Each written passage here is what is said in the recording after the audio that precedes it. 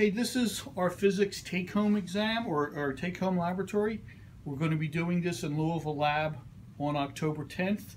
This will be our 7th lab for the semester, and this one's going to be on inertia and the measurement of inertia. There's a complete explanation on what inertia is given in the handout, but basically it's resistance. And we're going to have two objects that we're going to measure inertia on. One is this flat plate, and the other one is this disc that has an inside portion of the diameter cut out. These are the two pieces that are the focus of the lab.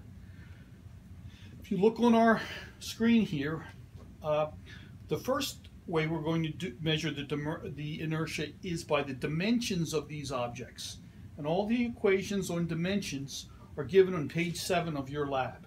And basically what you need to know is the mass or the weight of these objects and their radius. In this case, there's only one radius, and in this case there's an inner and an outer radius.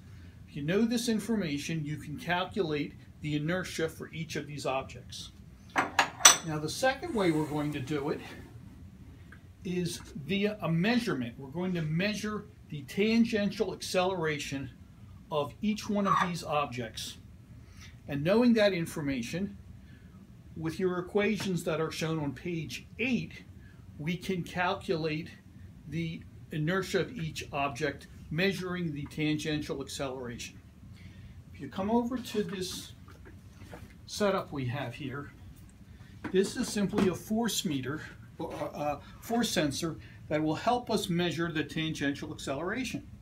What we have here is a pulley here, and we also have down here another pulley, which is called a step pulley. The acceleration is going to be measured at the pulley on top, but in order to be able to calculate the tangential acceleration, we have to know the radius of this pulley, and again, that's given in your handout. To calculate it using measurement, we need to know, again, the mass of the weight hanging here on the spring. It will be a total of 0.02 kilograms. We also need to know the radius of the step pulley. That's in your information. We need to know gravity, which we all know, in meters per second squared, and we're going to measure the tangential acceleration. That measurement's given in table 3 of your handout. If you bring the camera over here,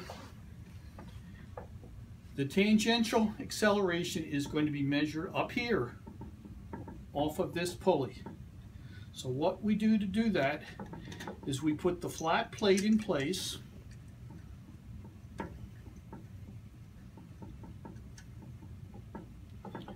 and we back it up. We have 20 grams hanger and weight, and our measurement is going to measure the tangential acceleration out here, how quickly this accelerates, like now. And that measurement's in your handout. We're going to do it a second time.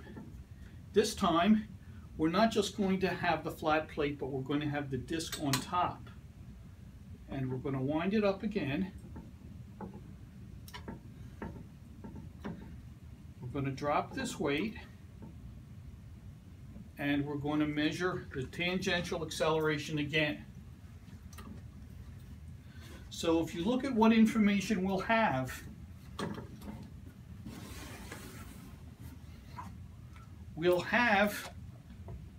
the inertia of the plate based on a dimension. We'll have the inertia of the ring based on a dimension.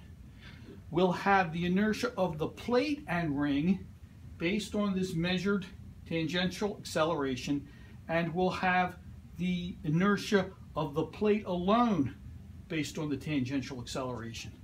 And the way we find the measured tangential acceleration and inertia of the ring alone is we're going to subtract the plate and ring measured from the plate only measured, A minus B, and that'll give us the ring only.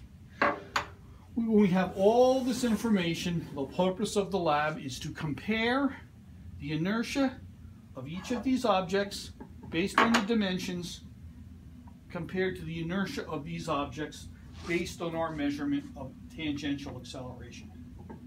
And that's our lab.